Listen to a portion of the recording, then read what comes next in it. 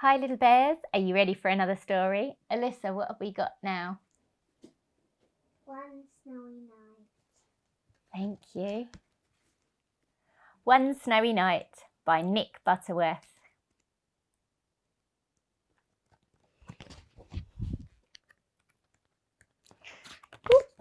Lots and lots of pages.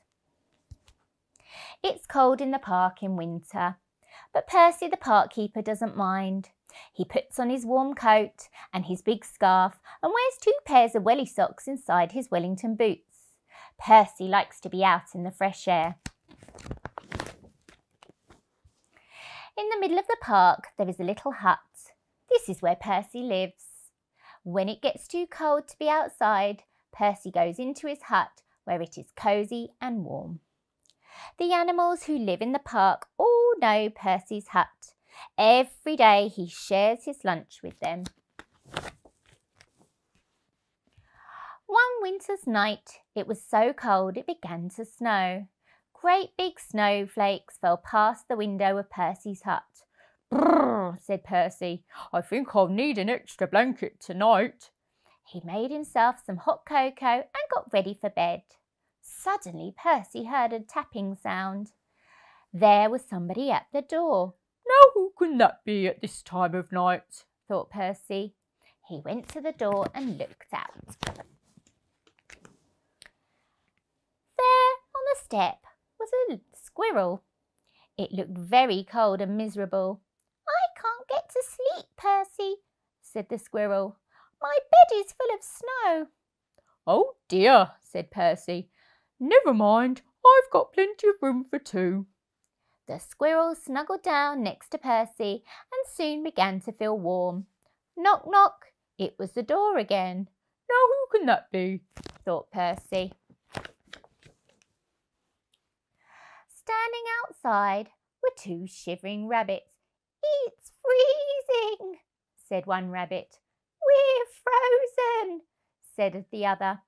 "You poor things," said Percy. "Come in and warm up." The rabbit squeezed into the bed next to Percy and the squirrel. There wasn't much room. "Could you face the other way?" Percy asked the squirrel. "Your tail is tickling my nose." Knock, knock. "Oh dear," said Percy. "Now there's someone else at the door." It was a fox. He looked very cold and hungry. "Can I come in too?" he asked. Percy scratched his head and thought for a minute. "Well, if you promise to behave," he said. "I promise," said the fox, and he squeezed into the bed next to all the other animals. Bump! Oops! The squirrel fell out. "Who did that?" asked the squirrel crossly. Knock, knock, knock. "Goodness gracious," said Percy. "It's the door again."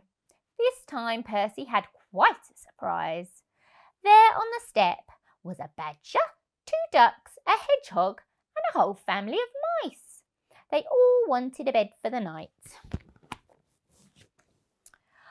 Poor old Percy and poor old Percy's bed. The animals pushed and shoved and rolled around the bed, but there was just not enough room for all of them. Soon the bed covers ended up in a big tight ball. Then bump! The covers rolled right off the bed and everybody fell onto the floor. "Oh dear," said Percy. "This won't do at all. My bed is just too small." Suddenly one of the mice pricked up his ears. "What's that noise?" he squeaked. Everyone listened hard. Now they could all hear it. There was a scratching, scraping sound. It seemed to be coming from underneath them. "There's something moving under the floor," whispered Percy. The animals looked frightened and the mice all started to squeak at once. "Oh dear! What could it be? It must be a monster with fierce claws and sharp teeth." The noise grew louder and louder. Then one of the floorboards began to move. "Look out! It's coming through the floor!"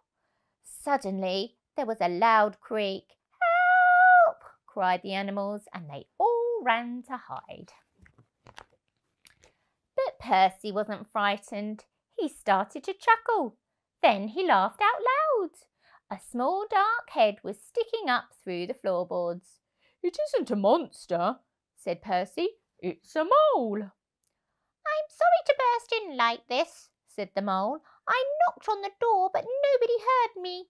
Percy helped the mole up through the hole in the floor, sat him on his hot water bottle to get warm, and put the floorboard back. "It's all right, everyone," he called.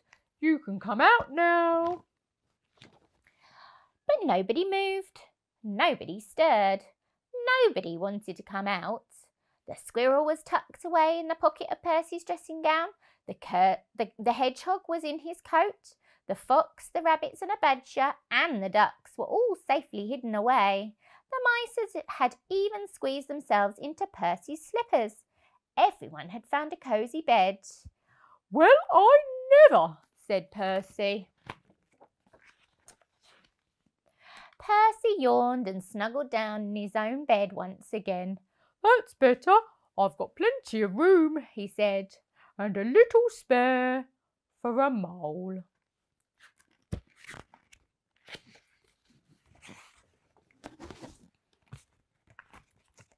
And that was One Snowy Night by Nick Butterworth.